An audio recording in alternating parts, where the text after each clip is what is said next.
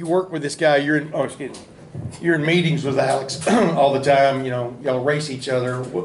Right now, what's special about him in a nutshell? I think he's just covering all bases, you know, as Will alluded to there. You know, the qualifying solid, you know, the race pace is solid, strategy solid. You know, it's a really good all-round package right now.